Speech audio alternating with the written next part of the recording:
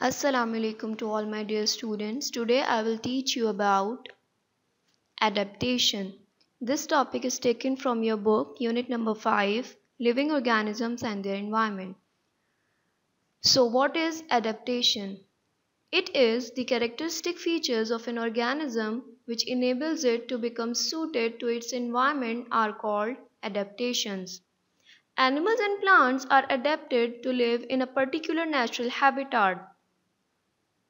They have to adapt themselves to suit its environment.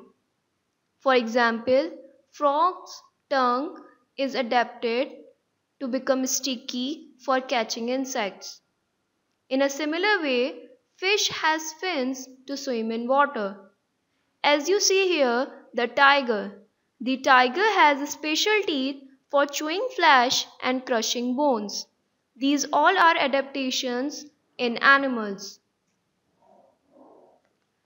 If we talk about plants, that is adaptation in plants, following plants are recognized. Number first is desert plants. As you all know, desert is a dry place with a very low rainfall. So they have to conserve more water. So the roots of the desert plants spread out just below the surface of the ground. Their stems are thick and fleshy for storing water. These plants have a very deep root system. The example of the desert plant is cactus. Spines, as you see here and here on the surface of the stem and leaves of the cacti, prevent water loss.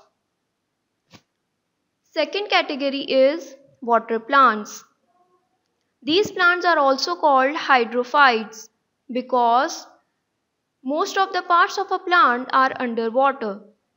They have air spaces in leaves, roots and stem. They also have flexible stems so that they are not damaged by strong water currents. The example of the water plant is water lily. This is the water lily. Number third category is swamp plants. These plants are also called halophytes.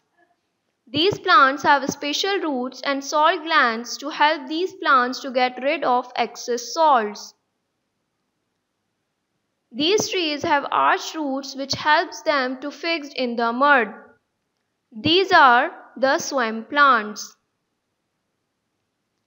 Finally, we have rainforests. These are evergreen trees. They are tall and form an umbrella-like canopy of leaves which shuts out the light. Few plants survive because forest floor is dark and damp.